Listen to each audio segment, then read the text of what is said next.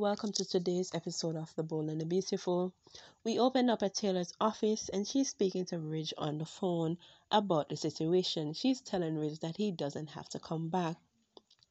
She hangs up the phone because someone walks in and we realize that it was Sheila.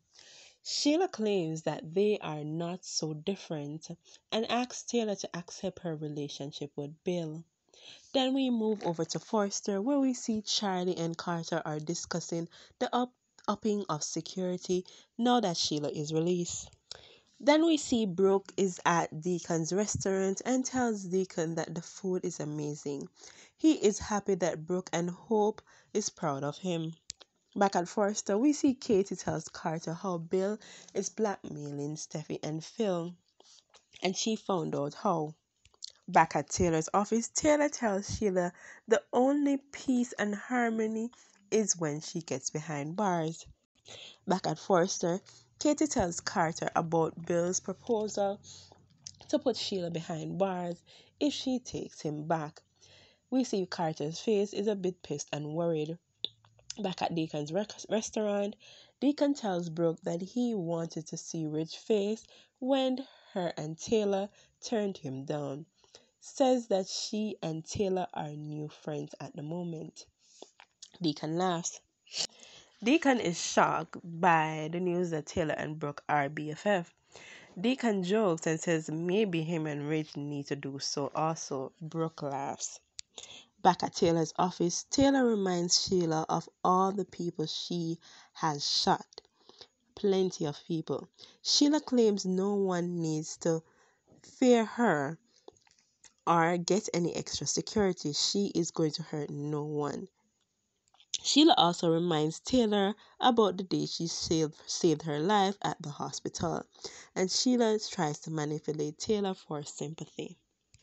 Back at Deacon's place, Brooke laughs and says that hell has frozen over once already. She doubts it will freeze over twice to make Deacon and Ridge friends. Brooke believes that Deacon has a woman in his life, and then we see he thinks about Sheila. Back at Taylor's office, Sheila tells Taylor that she should forgive herself. Taylor tells her to stop her manipulation tactics. She will never forgive Sheila. Sheila laughs and leaves. Taylor then breaks down scared and cries. Back at Forster, Katie tells Carter she saw Hope when Bill said that to him. Carter then asks if she is sure she won't go back to Bill. Katie claims that she deserves better than Bill. Back at Taylor's office, we see Taylor is shaking and crying, and Taylor's door knocks, and she is frightened. We realize that it's Brooke. Brooke realizes that something is wrong and asks what's wrong.